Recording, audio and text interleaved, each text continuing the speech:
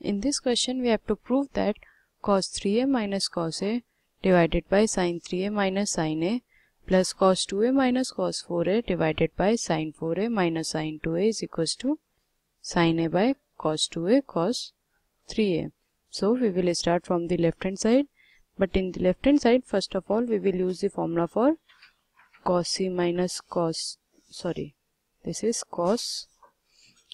d, which is equals to minus 2 sin c plus d by 2 into sin c minus d by 2 and sin c minus sin d is equals to 2 sin c minus d by 2 into cos c plus d by 2. So using these two formulas, left hand side will be equals to minus 2 sin 2a sin a divided by 2 cos 2a into sin a and minus of 2 sin 3a into sin minus a whole divided by 2 cos 3a into sin a.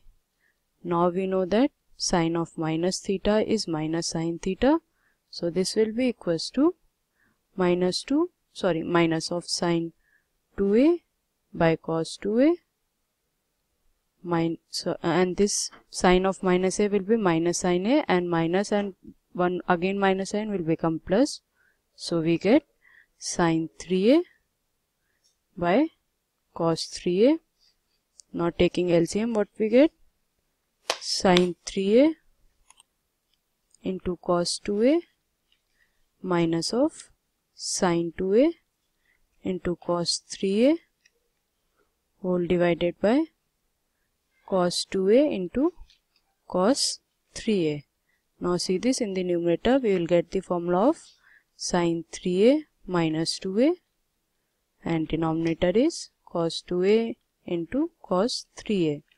So we get sin a by cos 2a into cos 3a, and this is equals to our right hand side. Hence our question is proved.